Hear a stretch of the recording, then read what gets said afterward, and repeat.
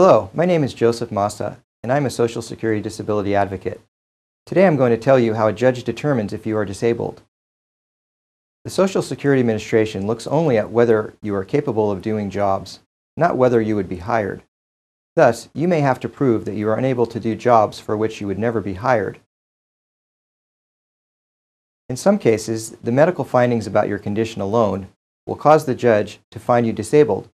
In other cases, the majority, we usually have to prove two items.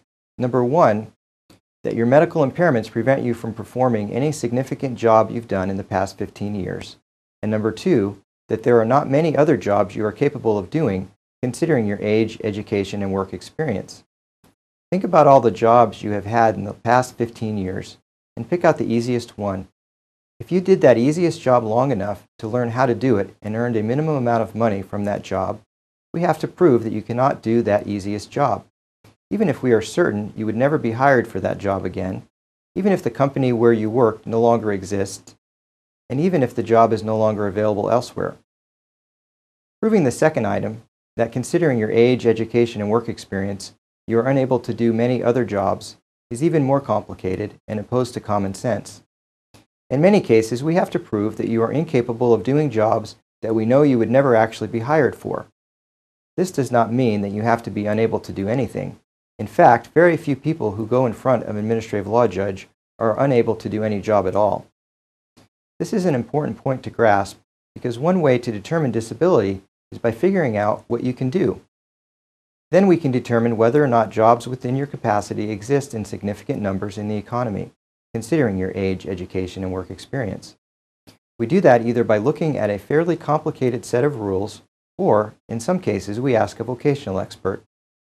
The rules that we use for determining disability apply most directly to impairments that limit your physical ability to stand, sit, walk, lift, bend, or work with your hands. Mental impairments are a bit more complicated. If you are unable to do certain kinds of manual labor, whether because of a back problem, heart condition, breathing problem, or some other medical condition, your advocate will be able to look at the rules and figure out what you need to prove to win your case. Here are some examples. If you are under age 50, the general rule is that you must prove that you cannot do an easy sit-down job or even a job where you are allowed to alternate sitting and standing during the workday. You have to prove this even though you might not be hired for such a job. If you are age 50 through 54, the general rule is that you must prove that you cannot do light work, that is, work involving being on your feet most of the day and lifting up to about 20 pounds. Thus, even though you might still be able to do a sit-down job, a desk job, you can still be found disabled as long as you don't have transferable skills to that kind of work. If you are age 55 or older, it gets even easier. The general rule is that you must prove that you cannot do medium work. That is, work involving being on your feet for most of the day, frequently lifting 25 pounds, occasionally lifting up to 50 pounds. Thus, you can even be capable of doing light work and still be found disabled as long as you don't have transferable skills. These issues can get complicated when you had jobs in the past where you learned a lot of skills. The judge will want to know about your work skills, and you must be able to explain them to the judge. How do we go about proving all of this? We do it at the hearing through your answers to questions from the judge and your advocate. I hope you have found this information helpful.